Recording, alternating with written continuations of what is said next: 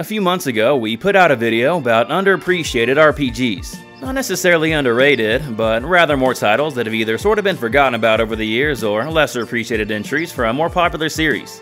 It was received pretty well, plus there's obviously way more than 8 games that could be fitting here, so hey, why not do a part 2? Some of these could maybe be considered hidden gems, though they don't necessarily have to be in order to qualify for this list. So yeah, we're not really trying to find the most obscure games in the genre here, just some RPGs that I think deserve some more love. With that said, one of the games in this video is super obscure that I doubt many of you have heard of. So, without further ado, let's just get into it. Here's an unranked list of 8 great underappreciated RPGs that deserve more recognition. Part 2.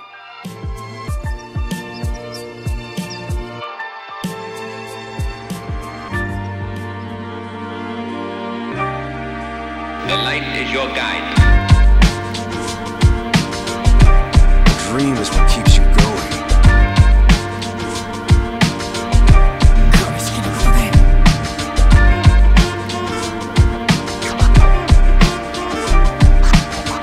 Now is the time to shape your story. Your fate is in your hands.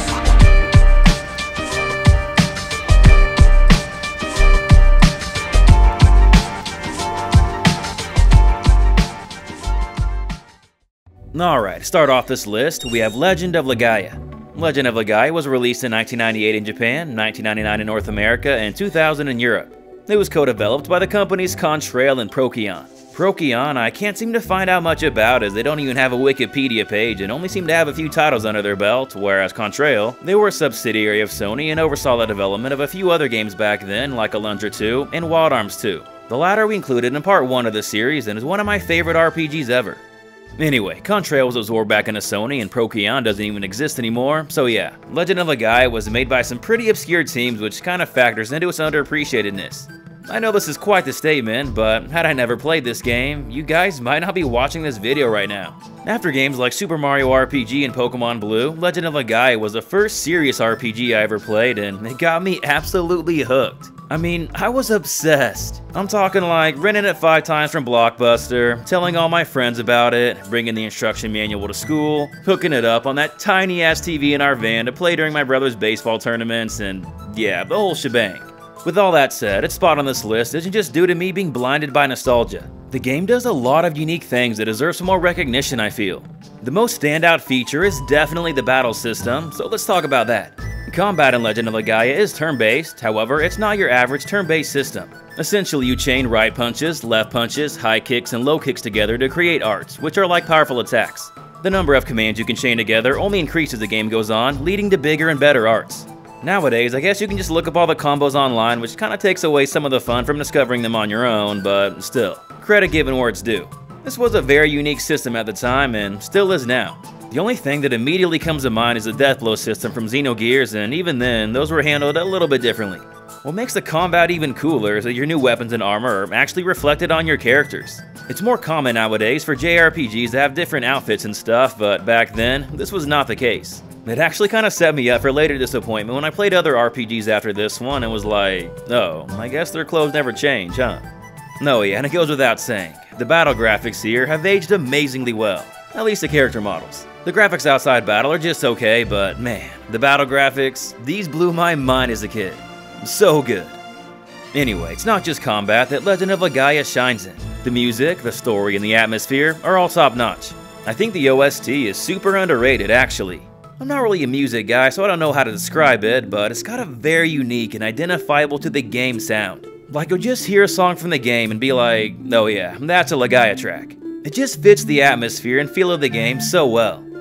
When it comes to the story, it's definitely a pretty serious and kinda dark one. I mean shit, one of the first cutscenes you see when a monster attacks your town lets you know this early on. In the world of Legaia, there's this stuff called mist which is being spread all over the world and essentially turns monsters violent and people into monsters. It's up to you and your party to travel the world, resurrect Genesis trees, and free the land of mist. The whole concept of gradually pacifying the world gives the game this really distinct feel. It's like a little foreboding and ominous when you enter in these new areas, but also hopeful as you know what's about to come. Then, when you finally do reach a Genesis tree and save that part of the land, it's just so satisfying and peaceful. The atmosphere in this game is truly something special. The characters don't get like insane development or anything, but they're all pretty memorable and likable, especially Noah. Seeing her naively react to the world around her, given that she was raised by a wolf in the mountains, is pretty funny and charming to watch. Songi is also a great and very charismatic antagonist. I always like rivals that provide a constant threat throughout the game, and it's done really well here. And wait a second, this dude's supposed to be 19? He looks so much older. Definitely going full on anime there, with characters looking way older than they actually are. The same thing goes for Noah being 12. I never thought of her as being that young. I always thought she was at least a teen. Anyway, this is a pretty common thing throughout the entire genre. I'm just picking on Legaia right now. You know what? I'm just gonna go on record and say it. Out of all the PS1 RPGs that have Legend in the title, like Legend of Mana and The Legend of Dragoon, in my opinion, I think Legend of Legaia is the best one. I know people really like Dragoon, and I do like it as well, but I'm sorry guys, I would take Legaia over it any day. It did actually get a sequel for the PS2 called Legaia 2 Dual Saga, however, it wasn't as popular with fans, myself included. I mean, it's not a bad game, it's just missing a lot of what made the first game so special. One of the main creators of the original didn't even work on it, so yeah, that kinda tells you all you need to know right there. The OST is excellent though, as it does have some Yasunori Mitsuda tracks. But that's besides the point. Legend of Legaia is the better game overall. And so, if you haven't checked out this PS1 classic yet, I highly recommend it. Coming up next, we have Lufia 2, Rise of the Sinistrals. Lufia 2 was developed by the company Neverland and was released for the Super Nintendo. Neverland's a now-defunct company that developed a handful of obscure games and RPGs back in the day, with the Lufia series and the Rune Factory series being their most notable. Out of all the games they developed though, Lufia 2 is perhaps their crowning achievement and magnum opus. Despite the 2 in the title, it's actually a prequel to the first game, taking place 100 years prior. This means you don't need to play the first game first, and that's probably a good thing, as it's just okay. It's a little old school and kinda feels more like an NES RPG. Lufia 2 on the other hand though, it's an improvement in every conceivable way. While I wouldn't really say the story is anything particularly special and is perhaps even one of the weaker aspects about the game, it's still better than the original, especially in the character department, which are actually quite good. The whole romance subplot, for example, is handled extremely well for its time.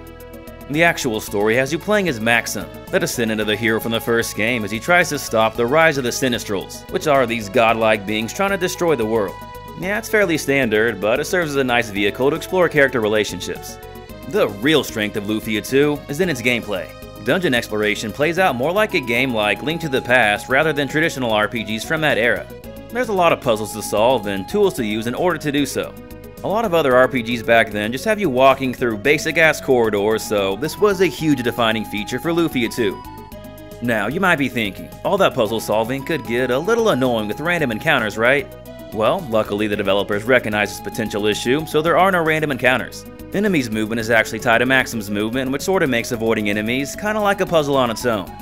When it comes to the battles themselves, they're pretty much your standard turn-based affair, however, there are some elements that make it stand out. You got a 4-person battle party for one, whereas most other RPGs only offered 3 back then, and there's also a monster raising system where you can capture monsters to fight alongside you. You can't control them directly, but they can still level up and learn new abilities. It's a really cool system. When you take everything I've said so far, combine it with some great music, you have one incredible RPG. One of the most overlooked ones in this genre in my opinion. Even in the heavy-hitting RPG library of the Super Nintendo, it's like a top 5 RPG. RPGs like Chrono Trigger and Final Fantasy VI get a lot of the spotlight and recognition these days, however, a lot of the people that have played Lufia 2 consider it on a similar level. To me personally, I don't know if I'd quite place it on that same tier, but it is like the next notch below. Right there with other classics like Phantasy Star 4 for me. And so yeah, needless to say, if you haven't played this one yet, please do yourself a favor. It did actually get reimagined for the Nintendo DS, however it plays completely differently. It's like an action RPG, more similar to the East series. It's not bad, just very different. There were also titles for the Game Boy Color and Game Boy Advance, though these were just okay and not really true successors to Lufia 2 like fans were wanting. And to this day, we still patiently wait and probably forever will. The next game we have on our list is Radiata Stories. Radiata Stories was developed by Tri-Ace and was released for the PS2. The company Tri-Ace is definitely most known for the Star Ocean and Valkyrie Profile series, however, Radiata Stories was one of their obscure one-offs that they released between all those. Because of this, it's become pretty forgotten about and overlooked over the years. At the time of its release, it got pretty average reviews, though it seems like it's gained sort of a cult following since then. There's definitely some people out there that consider it one of, if not their favorite RPG on the PS2. If I'm being totally honest, it's not like an absolute top favorite of mine, but I do respect it and think it's a quality RPG. Just because it's not my preferred cup of tea doesn't mean it's not someone else's. In Radiata Stories, you play as a knight of Radiata, Jack Russell, as he gets caught up in a conflict between humans and non-humans. Sounds pretty basic, right?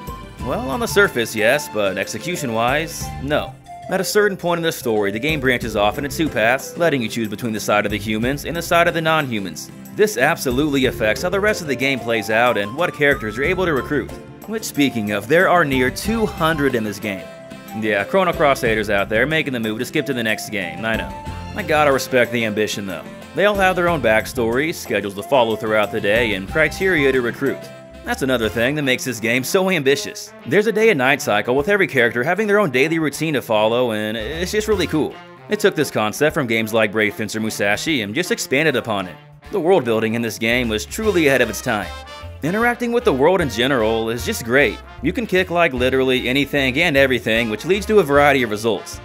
All this combined with the solid music and more humorous tone of the story, and you have a very enjoyable atmosphere and world to exist in. It's genuinely a pretty funny game. With that said, it definitely does still get pretty serious at times. When it comes to the combat, it's fine. It's similar to Star Ocean and Tales games from that era, but maybe not as good. I wouldn't say it's the main selling point of the game. That's more the world and everything you can do in it.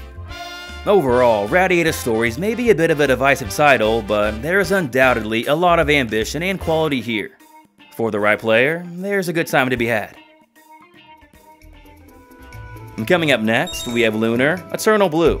Eternal Blue was developed by the company Game Arts and originally came out for the Sega CD. However, that's not the version we're going to be talking about today, as I've only played the PlayStation version.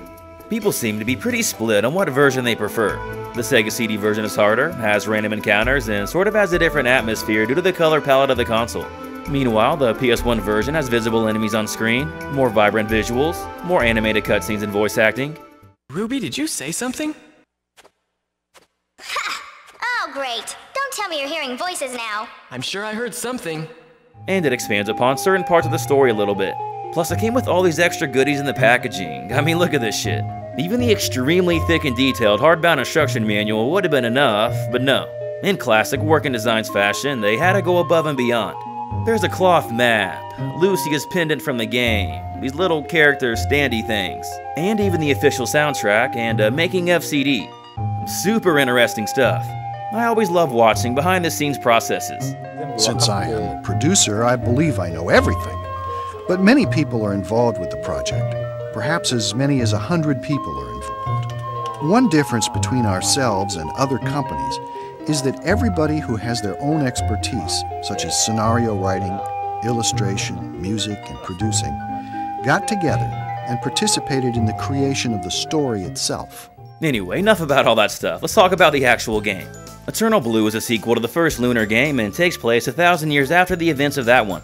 I wouldn't say that you need to play Silver Star first, however, it might make the experience a little more complete. So, why am I talking about Eternal Blue then? Well, it just seems to not get brought up as much these days. Plus, even back then, it didn't get near as much attention as the first game did. Silver Star's story got remakes for both the GBA and PSP, whereas Eternal Blue did not. So yeah, Eternal Blue just never got the same treatment as the first game had, which is why I think it's fitting for this list. Also, in our video last year about RPGs that capture the spirit of adventure, I talked about Silver Star's story and said I would talk about Eternal Blue at a later date, so here we are. I gotta be honest though, while I do still kind of like the first game better, there are a lot of people that do prefer Eternal Blue. I would say the community seems to be pretty split actually. They're truly both incredible titles, and you can't go wrong with either. There's just so many things to love about Eternal Blue. The colorful environments and catchy music just create a really enjoyable atmosphere. It gives off such a strong charm and sense of adventure. The only other RPG that matches it in this department in my opinion is Grandia, another Game Arts title.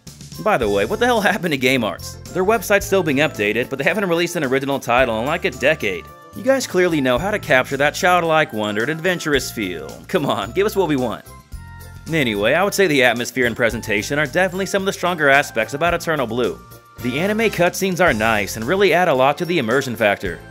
While personally, I didn't enjoy the story and characters quite as much as the first game, they're still pretty good, especially Jean and Ronfar. I like how they both buck traditional stereotypes. Ronfar may be pretty similar to Kyle from the first game personality-wise, but instead of being a warrior, he's a white mage priest. You hardly ever get males in roles like this, especially ones that are sarcastic, perverted gamblers. It's a nice change of pace. And Jean? Well, it's cool to have badass martial arts women that can kick our ass. When it comes to protagonist, Hero's an okay hero, maybe a little generic, but I like his design.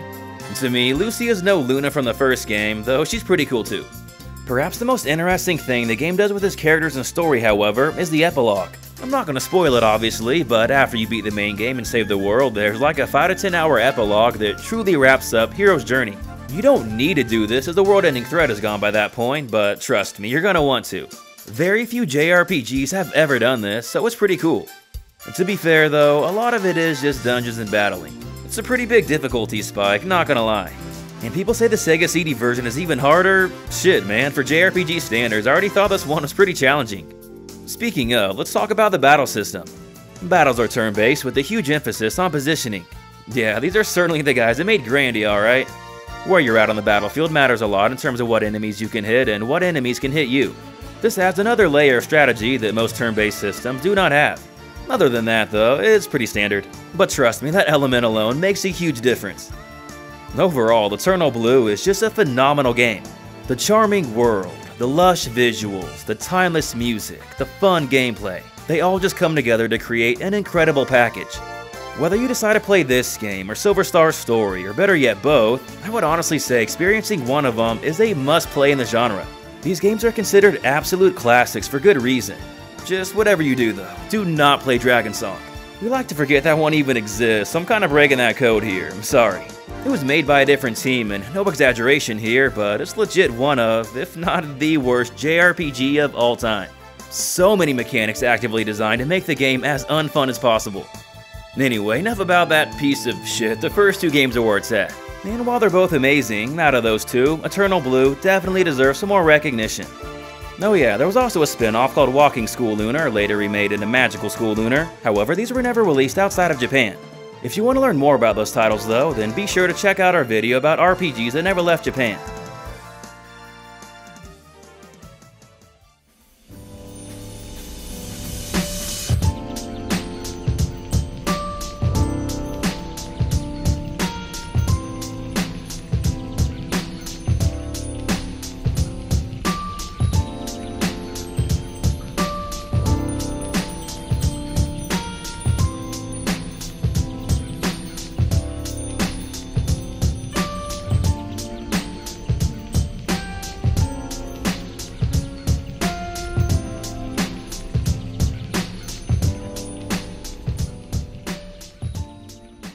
The next game we have on our list is Septerra Core: Legacy of the Creator.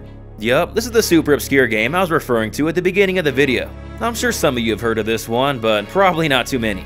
It was released in 1999 for the PC by the company Valkyrie Studios, and it remains the only game they ever made. The company got disbanded before they could release their next title, Seraphim, which naturally got cancelled.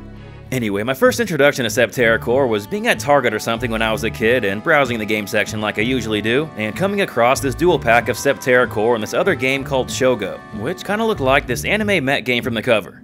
Septerra Core's cover, on the other hand though, had this cool blue-haired girl with a gun, and it just gave off major JRPG vibes, specifically Final Fantasy. Of course, I was very intrigued, really by both games actually. And so, I picked up the case, looked at the back, and Shogo kinda looked like a generic first-person shooter, but Septerra Core, my intuition was right. Full-on JRPG.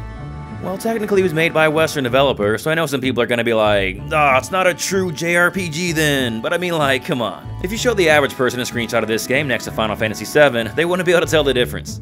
Anyway, let's talk about what makes Septerra Core so unique and memorable. Well, for one, it was a console-style RPG on the PC, which was very rare.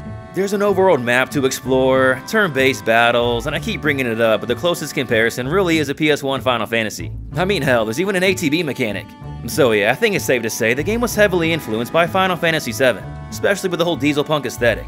However, with all that said, it still has some aspects that give it its own identity, one of these being the abundance of voice acting. You call yourselves men? Forget it, Grub. They aren't worth the effort. That's it! Your ass is grass! Not only does every playable character have voice acting, but every NPC does as well. We want better pay! I don't pay you at all, you idiots! I mean, yeah, it's not like absolutely top tier, but still, for its time, this is extremely impressive. It definitely helps bring the world to life. And on that note, what a unique world it is. It's actually split up into these floating shells rotating around this core, and they all have their own different vibes and atmosphere. I've never seen anything quite like it before, and it's seriously so cool. If you're one of those people that are big on atmosphere in video games, Septerra Core is worth playing just for this reason alone. When it comes to the story, you play as Maya, a junk scavenger from Shell 2. You don't get a lot of female protagonists in the genre, especially back then, so this kinda set it apart. She's also calm, collected, and capable. Just a good character all around. The story itself is also pretty good. Nothing incredibly unique, but still engaging enough. Now, after everything I've said, some of you might be thinking, this game sounds like an absolute classic, how have I never heard of it? Well, it has one major issue. The pacing. Specifically battle pacing. There are a lot of battles, and they move slow. Honestly, this will be a deal breaker for some. However, if you have the patience to look past that, there's quite the experience to be had here. I mean, it's definitely a little janky and not near as polished as some of the best RPGs from that era, but still, I gotta respect the creativity and ambition. Again, I would say the atmosphere is really the main selling point. The visuals and music are awesome and just transport you back to how it felt playing a computer game in the late 90s and early 2000s, just with a JRPG structure. For the right person, it's just gonna nail that nostalgic itch. Oh, and the best part? You can buy it for like $5 on Steam, it's dirt cheap. So, even if it doesn't end up being your thing really, you're not risking too much trying to find out. If it looks interesting to you, I recommend giving it a go. Coming up next, we have Thousand Arms. Thousand Arms was released in 1999 for the PS1 and had multiple developers work on it. The first two being Toes and Red Entertainment, known back then as Red Company, and the third being a little company you guys may have heard of by the name of Atlas, probably most known for the Snowboard Kids series and absolutely nothing else. So, right off the bat, I'm going to start this segment off with a pretty weird statement. When it comes to the actual gameplay experience, Thousand Arms is far from one of the best RPGs I've ever played, but it is also by far one of the most memorable. First, let me explain what makes it so memorable. Well, to put it simply, the charm. If I made a top 10 list about charming JRPGs, Thousand Arms would undoubtedly be near the top. From its character designs, to its lighthearted tone, to its awesome music, to its wacky humor, to its anime cutscenes, to its dating simulation elements, it's all just so incredibly charming. It absolutely nails that late 90s anime aesthetic that so many people know and love. While it's definitely more steampunk fantasy rather than traditional fantasy, the whole tone of the game reminds me of a show like Slayers. It gets serious when it needs to, but in between those moments, it's very zany and lighthearted. In fact, due to the abundance of anime cutscenes and voice acting, it almost feels like you're playing an interactive anime. I've never seen such a beautiful place before. This is my first time outside of Boisby. It really embraces those tropes to the fullest extent. For example, there's this one dude who freezes in fear around pretty women, and there's this part where you literally have to drag his frozen ass around town until he finally comes to his senses. The game is just full of moments like this. So yeah, super charming all around. I briefly mentioned this earlier, but perhaps the most unique thing about Thousand Arms is the dating simulation aspect. Well, at least for its time. Nowadays, it's pretty common to see this in games like Persona, but back then, not so much. Thousand Arms may have even been the first game ever localized in the West to feature dating simulation elements. In this regard, it was really ahead of its time. Now, is this the most fleshed out or most in-depth system ever? Not really. It pretty much just boils down to correctly answering questions based on which girl you're going out with. But hey, 11-year-old me thought it was pretty cool to be able to brag to friends about having a game that lets you kiss chicks, so there's that. The dating does actually factor into the gameplay as well. In Thousand Arms, you play as Mice Triumph, a spirit blacksmith who has the ability to channel spirits into weapons, with the help of a pretty lady of course. The stronger affection you have with a girl, the more powerful your weapons can become. This is also how you learn new spells and skills. When it comes to the actual battle system though, this is probably where the game falls short. While you can have multiple characters in battle, they really just play out one-on-one. Only the person in your front line actively attacks, whereas the other two in the back just provide occasional support like a buff or a heal or something, but really not even that much. I mean, it's not terrible, but I really do think the game could have been better if it had a traditional 3-person battle system. There's just so many awesome characters, and it sucks to sideline most of them. At least you can switch out the frontline character whenever, but only out of the 3 you brought to battle. Let's be honest though, battles are not the reason you play Thousand Arms. Instead, its strengths lie in its characters and atmosphere. Everyone in your party is just so likable and charming, and they all have memorable designs. The same thing goes for the villain group, the Evil Mecha 5. Well, maybe not likable in a traditional sense, but they are memorable. I love how the manual comes with so many cool art of the characters. The ones with the main cast and unique backgrounds are especially dope. We get a lot of comments asking where the thumbnail for a relaxing RPG music playlist comes from, and, well, that's the homie Mice. Such a cozy picture. Anyway, I'm kinda just rambling now, let's wrap this segment up. When looking at lists of the top 10 PlayStation RPGs, Thousand Arms is a name you never really see get brought up, and while to be honest, with the amazing RPG library of the PlayStation, it is kind of hard to make a case for it, but still, it deserves to get brought up and talked about more. One way or another, the game just makes a lasting impression on you. It may not be an absolute masterpiece, far from it, but more people need to check it out. I'll see you later. The next game we have on our list is Xenoblade Chronicles X. As with every other game in the Xenoblade series, Xenoblade Chronicles X was developed by Monolith Soft and came out for the Wii U. Yeah, the Wii U. You know, that one Nintendo console that a lot of people didn't even know was a console and thought it was just some add-on instead. Ever since the Switch came out, people kinda just tend to pretend this doesn't even exist. However, even though it didn't have the biggest quantity of games, it did have some quality in there. Xenoblade Chronicles X being a great example. To those that aren't familiar with the franchise, Xenoblade Chronicles X is like a spin-off to the Xenoblade series, which is a spiritual successor to the Xenosaga series, to which that is a spiritual successor to Xenogears. It's also the only game in the franchise to incorporate some ideas from Western RPG philosophy with having you create and customize your main character. And so yeah, basically it's the black sheep of the franchise on Nintendo's worst-selling console. It's absolutely no surprise it's gotten overlooked over the years. With all that said, I gotta be honest though, in my opinion, the story in this game kinda sucks. I was not engaged at all and I couldn't even tell you what it's about now, to be honest. But here's the thing, none of this matters. You don't play this game for the main story. Instead, you play it for the incredibly jaw-dropping exploration. No exaggeration, Xenoblade Chronicles X might have the most fun exploration I've ever experienced. All the different and diverse areas you can explore are all breathtakingly beautiful, all in their own way. The colors are so lush and vibrant, and the environments are rich with creativity and detail. It's some of the best world design I've ever seen in a video game. It's so cool to just roam around and see all the native wildlife. It truly feels like its own living ecosystem. The immersion is just excellent. Oh yeah, you want to know the best part about the exploration though? You can fly in this game. At a certain point in the game, you unlock these giant mechs called skells, and these open up the world like you've never seen before. This allows you to really appreciate the beauty to its fullest extent. You can also see how all the islands connect together, which just makes the world feel like an actual world. Take all this and add some amazing music, and you have some of the best atmosphere in the genre. When it comes to the combat, it's pretty similar to the other games in the Xenoblade series, where it kinda plays out like an MMO, just with some different twists on it. Skull combat does add some different elements, but it's still largely the same. It's not groundbreaking or anything, however it gets the job done just fine and complements the exploration well, which again is by far the best aspect about this game. If there's one reason you need to play Xenoblade Chronicles X, it is absolutely that. It's a real shame it's just been stranded on the Wii U. It's more than deserving of a Switch port. With that said, with the success of the series since then, there may be hope yet. And the last game we have on our list is Tales of Eternia. Tales of Eternia was developed by the Namco Tales studio, known back then as the Wolf Team, and was released for the PS1. Now, I'm sure there are two things that a lot of you are probably thinking. One, that case says Tales of Destiny 2, not Tales of Eternia. And two, isn't the Tales series like super popular? To address the first point, Tales of Eternia is the actual name, as they only changed it to Tales of Destiny 2 for the North American release. Probably because there was already a Tales of Destiny 1 and they wanted to create familiarity within the series. The main problem with this though is that Namco did actually create a Tales of Destiny 2 later on. This one was released for the PS2 and only came out in Japan, but still, I'm just not a fan of when localizations change the name. It was named what it was for a reason.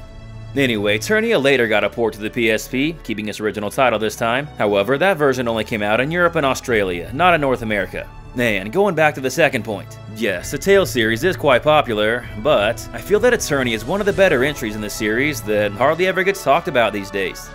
I have a theory as to why. It kinda just came out at like the worst time.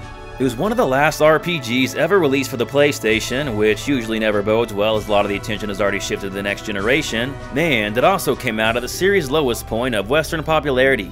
You see, the actual first game in the Tales series, Tales of Phantasia, did not come out of the West, so Western audiences were first introduced to the series through Tales of Destiny. That also came out pretty early in the console's lifespan, which was good for attracting players. Because of these reasons, it sold pretty well, over 1 million units in fact. However, the series wouldn't really take off in the West until the release of Tales of Symphonia on the GameCube. And yeah, guess what came smack dab in between these titles? Tales of Eternia.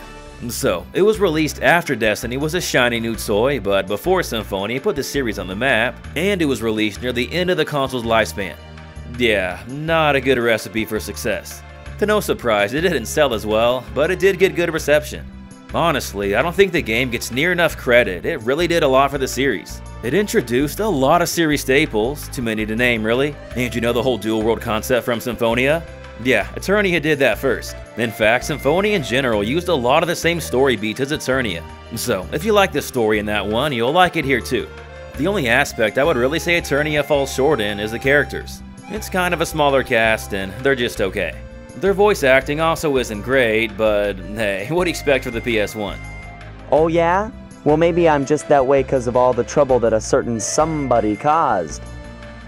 Oh yeah, it's also worth noting that the English version cut out all the skits. These help a lot in fleshing out your party, so yeah, not having them here doesn't do the cast any favors.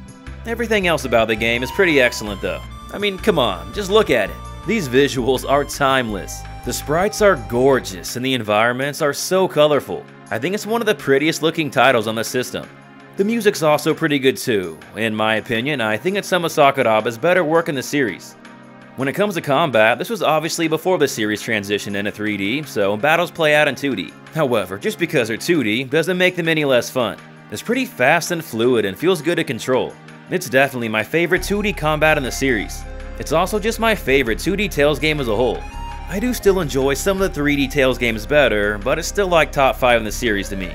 It seems to be a favorite among the fans that have played it, it's just that not that many people have actually played it. Due to everything I said earlier, it just hasn't been able to reach as big of an audience as most other Tales games. It's a real shame, as it's a real quality game. There's a lots of love for both Tales fans and JRPG fans in general. Here's to hoping we get a modern port one day.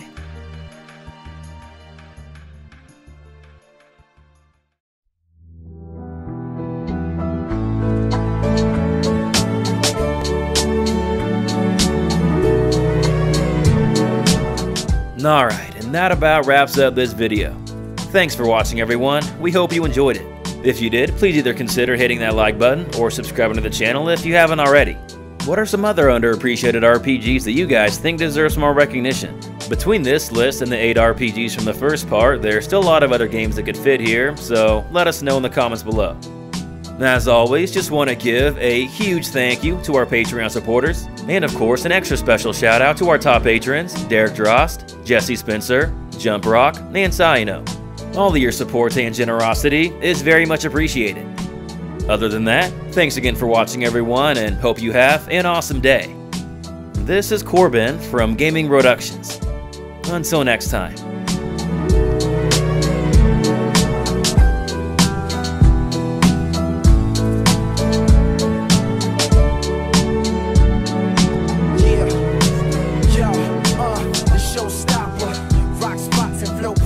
No album might have fat beats, but still know how to pack seats with no problem.